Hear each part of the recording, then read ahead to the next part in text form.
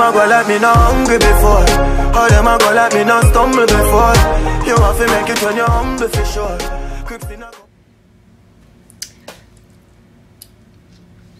Why did I film this video like a week ago? Come to find out, I'm too tan for my foundation. How? How, Sway, how? Somebody explain. And I didn't realize until I was editing it. Let's do this again.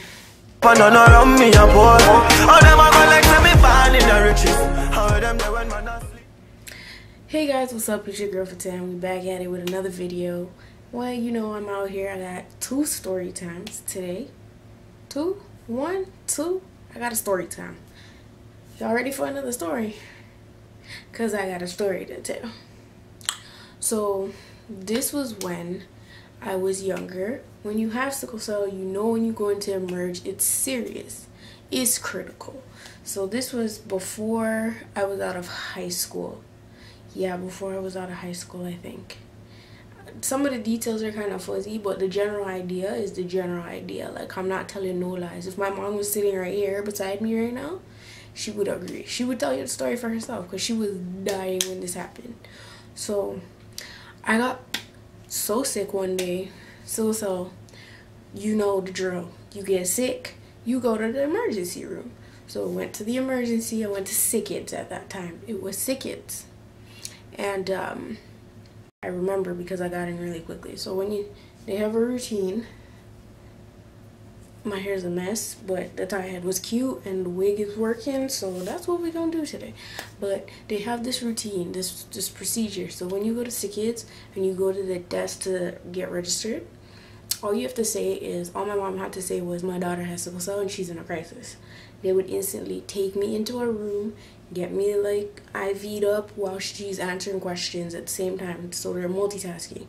So you're not sitting there with a crisis for like 20 hours dying waiting for attention, you know what I mean? So this particular day, this was a nighttime actually, it was a night. So me, my mom, and my sister, I believe my sister was there. I think she was there because she was laughing too. Yeah, I think she was there. We went to Sickets. I'm not focused on anything that's going on, so I don't really remember what all happened because I was in pain. All I know is they got me in and they're ready. So this point, I'm in the room. They always have like residents, so these resident doctors are walking the ward, and at all hours of the night they have different residents, like, so there's always a doctor on call on staff sitting around waiting for like patients and stuff. This particular, I believe it was night, I think it was an evening, like an evening night situation. This particular day there was medical students. So usually what happens is when they're in university and they're about to graduate, they send them in a hospital to do like do rotations, like your training. This is like your last push before you, like, here's graduation. This is your volunteer hours in the hospital, so you get that work, you know? That's good or whatever. I've had a bunch of like medical students examine me before, and it's cool. Don't really care. Doesn't really offend me. This particular day, evening, night, I don't remember what time it was. I was in pain. Don't judge me. There was a medical student. His skin color, his background, I don't think it's really important. But he's one of those people where their parents would force them to become a doctor. That's why I think he was in this profession. It seemed as though his parents forced him to become a doctor. So he comes in with the resident and he's filling out charts and doing everything that the doctor would do and whatever. Perfectly normal. This is what they're supposed to do.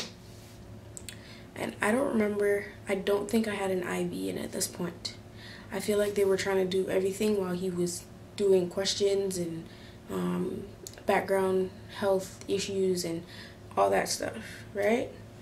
This is when shit hit the fan. Excuse me, Jesus. I'm sorry for cussing, but it was just that serious. This is when ish got serious, right?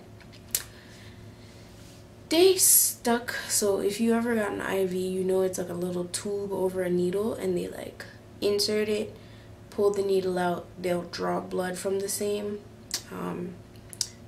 portion, and then they'll just flush it and put an IV on top of it. If you've ever had an IV, you know what I'm talking about.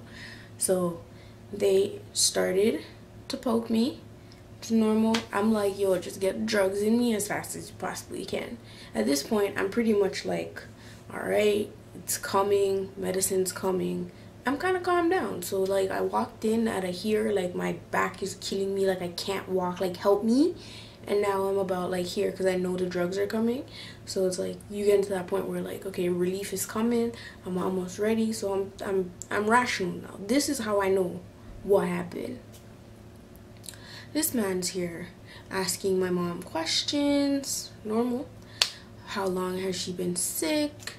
How many hours has this crisis gone on? Is she a sick or that? Blah, blah, blah, blah, blah. Not my issue. I just want drugs. So she is answering all his questions, and as they're taking the blood, so they got the needle in, they got the point where the blood is coming now, and as soon as she's answering his questions, he sort of glances over to my arm, and all the nurses are like, okay, cool, Fitz-Ann, we got what we needed, like you can stop pumping your fist. So whenever you're about to take blood, they ask you to like close your fists really, really tight, and sometimes they'll ask you to like pulsate it so that the blood can flow. So they're like, okay, you can relax now, and it's coming, and all of a sudden you see this man walk out. Why did he walk out? Why did he walk out? Do you know why he walked out?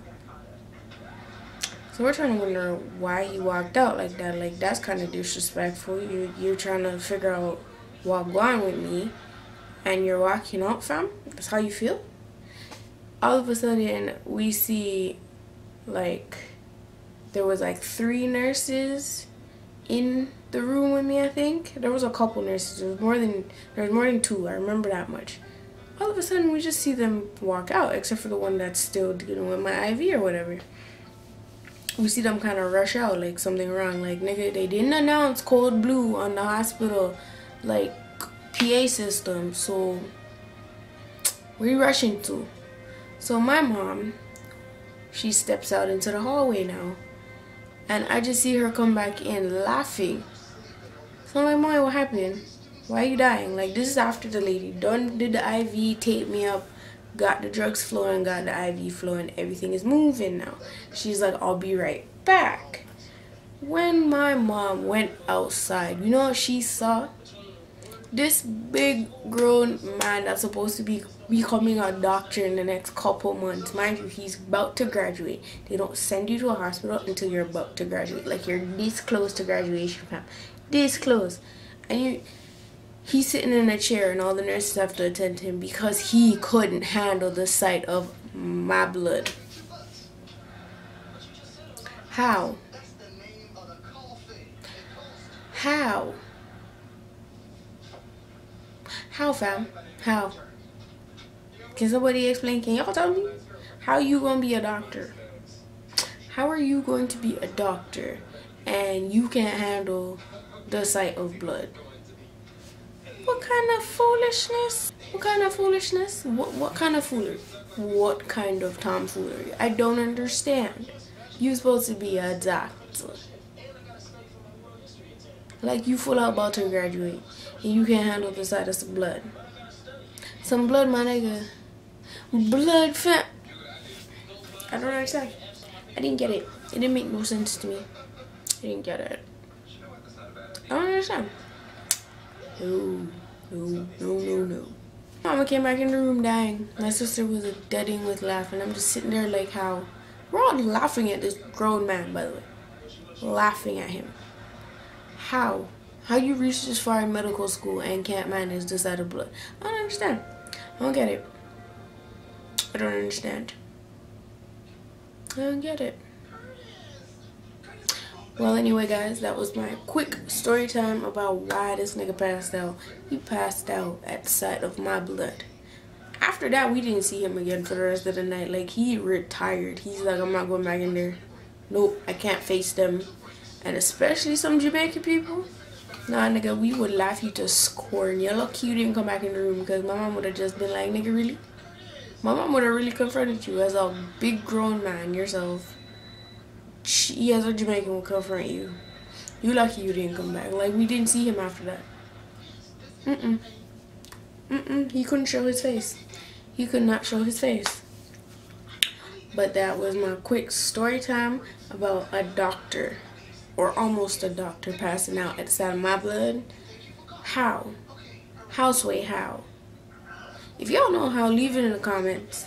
Talk to me. I'm gonna be responding. I always respond back to every single comment I get. As long as I see it, I respond. If I don't see it, I will find it and I will still respond. Because sometimes YouTube spams you guys' comments and their actual comments. So that's just how it is sometimes. But I always find them, I always see them, and I always respond.